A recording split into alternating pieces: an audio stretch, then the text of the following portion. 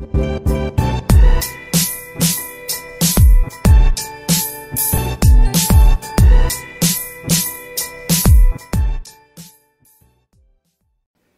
video is the low-carb difference.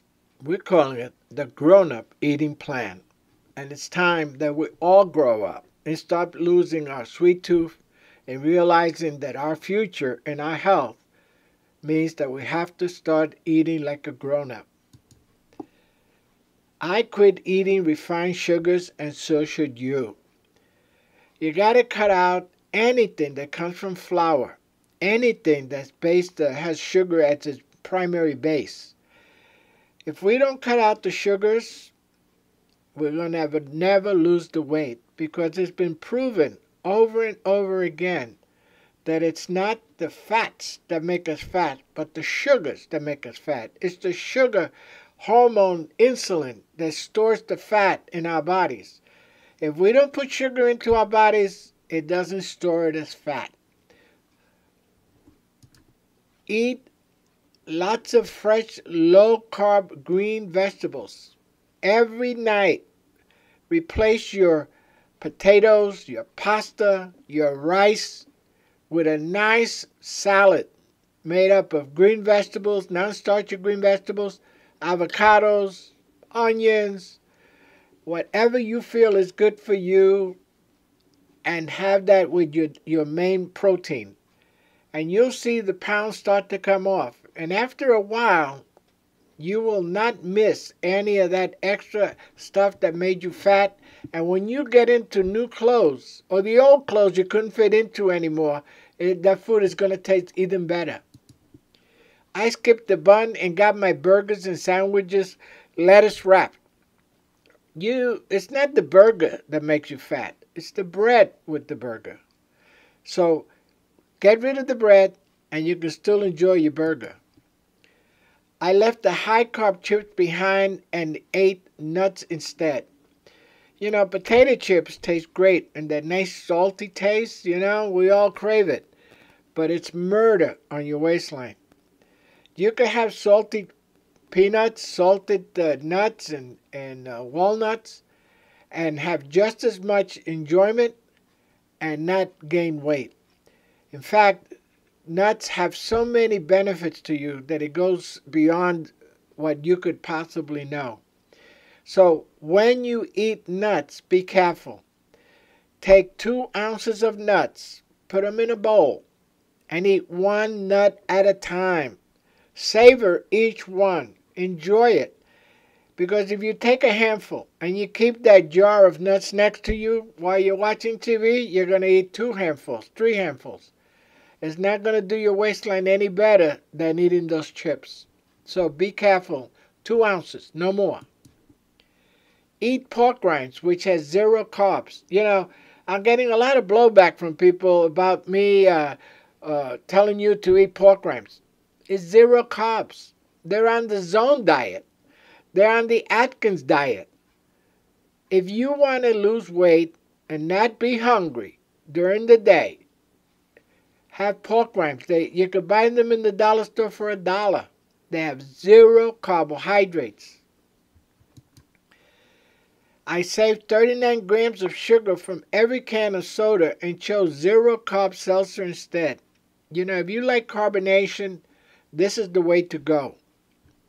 I personally don't like carbonation because what I need the bloating for. And that's also something I did as a kid, drinking all that soda. We make decaf iced tea mix that has 0 carbs and no gas from carbonation. We buy these packets. They come in powder form. 1 packet makes 2 ounces.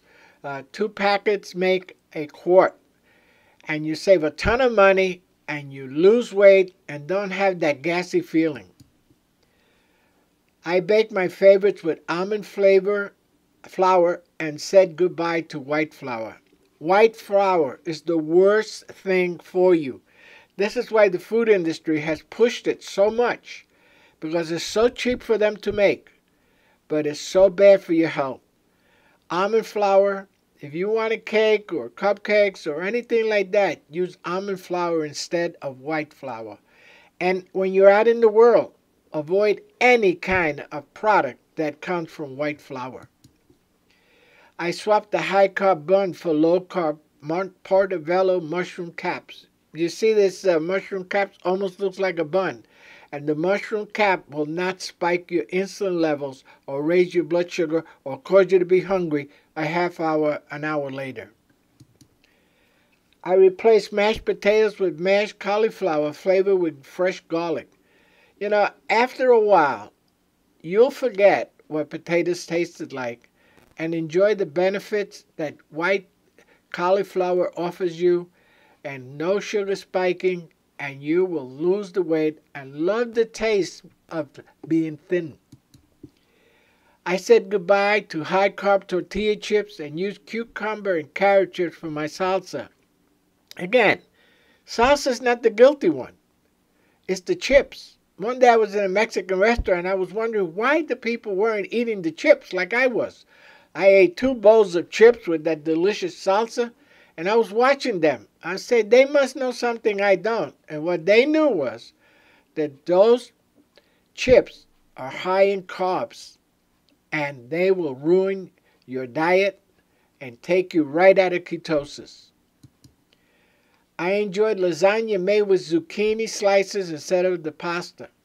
You know, talking about pasta, you don't need pizza, you don't need lasagna, you don't need spaghetti, you don't need pasta in any form, because like I said, anything made from white flour turns into sugar and spikes your blood sugar almost immediately. And an hour later, you're going to be looking around for something to eat. So, word to the wise, you can do this. You can lose the weight. It's all in getting rid of the sugar spikes in your diet, getting your sugar under control. You know, people have diabetes and they're taking all kinds of diabetes medicine. If they get rid of the sugar in their body that they're putting into their body, they're not going to need medication to control it, because you can control it by what you put in your mouth. See you on the next video. And here is the information we're giving on the complete guide to the ketogenic diet. Discover the low-carb difference. You know, we have this product. We were going to run it only for a month, but so many people wanted it that we're going to extend it and still make it available. Go to joanbars.com to get your copy, or go directly to SaturdayMorningDiet.com/ketogenic diet ebook. It's a great deal. You get more than the ebook. You get a few other bonuses with it. So take advantage of it while we're offering it still. See you on the next video. Be well, and let's grow up and have a grown-up diet plan. Bye-bye.